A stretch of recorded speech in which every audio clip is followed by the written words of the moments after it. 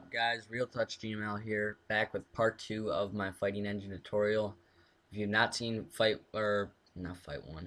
video 1, go ahead and click my channel and you'll find the video there.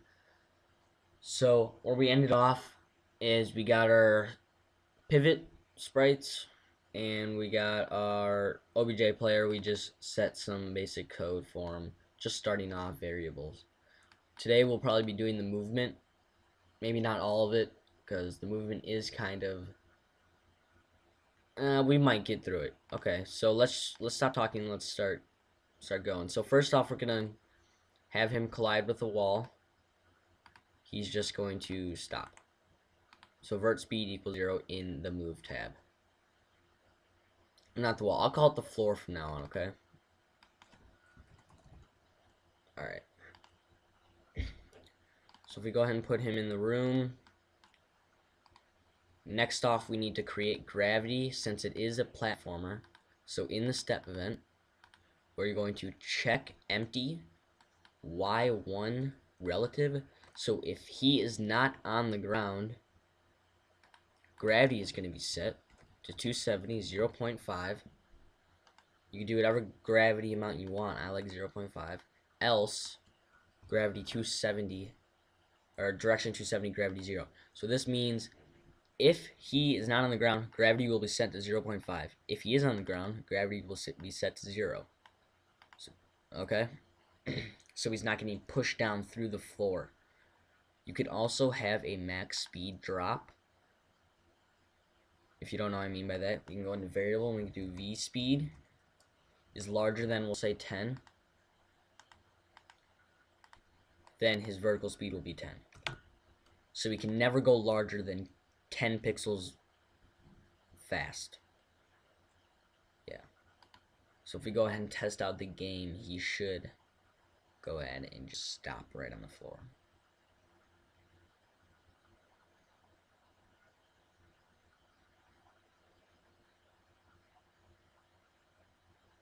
Yep, and it works. Now, you see, you might not have this in yours, but my guy, I made him bob a little bit, and he just looks like he's having a spaz attack. So in the create event, we can easily fix that by typing image speed equals 0.3. You can set it to whatever you'd like. I like 0.3 for my animation. Your animation may be different. You may need a lower speed, you may need a higher speed. It's all up to you and what you think looks good. So now we're gonna add the walking back and forth. So we're gonna do keyboard right. Now usually in my last tutorials, maybe not if you saw the 8 direction, we are not gonna use step event, but you might have seen me in the base tutorials do move fixed right. Now this will work, but when we start adding jump into this, you won't be able to diagonally jump, which is a problem. It's going to be very choppy, very bad. So what we're gonna do is we're gonna check empty. This might be mixed up. I'm 5 relative. So if 5 pixels ahead, if there's nothing there, he's going to jump to position 5 relative. So you're gonna jump 5 pixels over from relative of where his location is. Right click, duplicate, keyboard left, and we're just going to set this to a negative. If we go ahead and run the game now, he should go back and forth.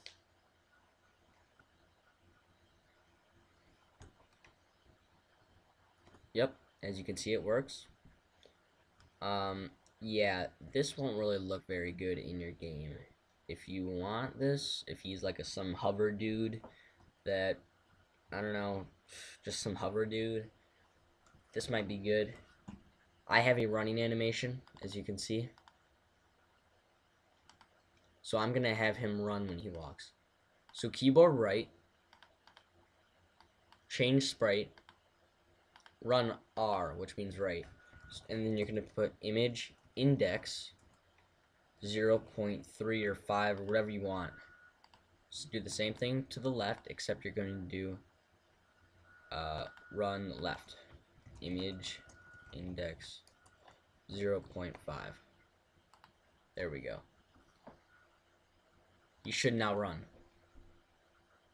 This will make it look 10 times better, but not. Here, I'll show you the problem. So there he goes, but he doesn't stop running, but it does work.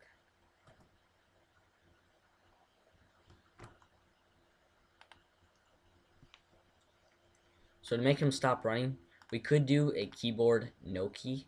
That's going to come into problems though when we start doing our combinations. For like, you know what I mean by combinations. Like if you press like A and C at the same time, he'll like fire like a spear or something like that. Be creative, but so we're just gonna do key release, right? Is just going to bring him back to his normal stance. So him just facing right. Duplicate that. Key release left. Let me know if I'm going too fast for you guys. I'm trying to cram as much as I can into this tutorial. This should be pretty basic though. I'll explain it better in the later tutorials when I'm starting getting into AI and such.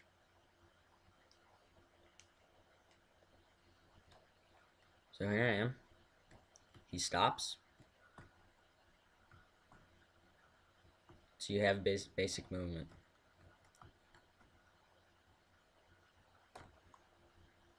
So you got this far. Congratulations.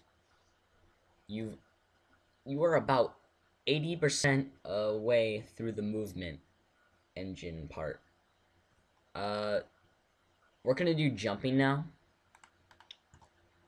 Jumping is a little harder. I need to go ahead and make a jumping sprite real quick. I will be right back. Alright, so I went ahead and put in my jumping right and jumping left. It's just a normal little picture sprite. I didn't really make any animation since this is a tutorial, but you should put some animation into the jumping. So believe it or not, jumping is very, well, it's not very hard. It just takes a lot of different, what's the word I'm looking for? It takes a lot of different, there's like a lot of combinations that can be done that can screw up like how he acts.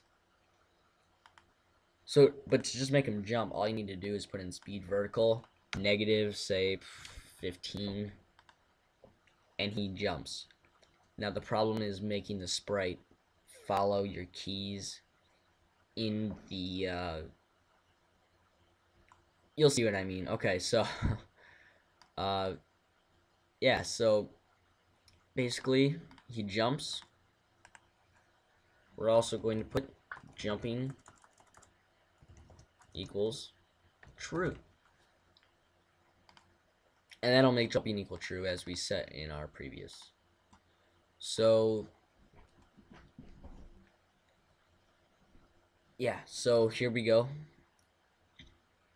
So on the right, on the keyboard right, if you press right in the air, he might change into the running sprite in midair. So what we need to do is we need to test variable jumping equals to false. Putting these things, I don't think you need these, but I just like it to make it organized. If jumping equals to false, then he is going to run. But else, if it's true, which means you press the up key, since this is on the right keyboard, sprite jumping right, and that's that. We're going to do the same thing for the left side. So jumping equals false.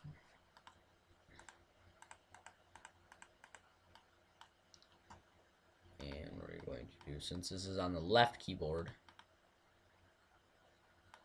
JL jumping left.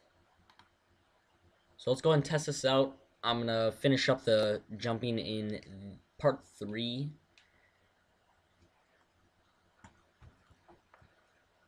Yep. As you can see, he doesn't go back though. And in the air, if you let go of the left key, he goes back to his normal stance. So we'll go ahead and fix that in the next tutorial. Yep, thanks for watching, guys. Peace.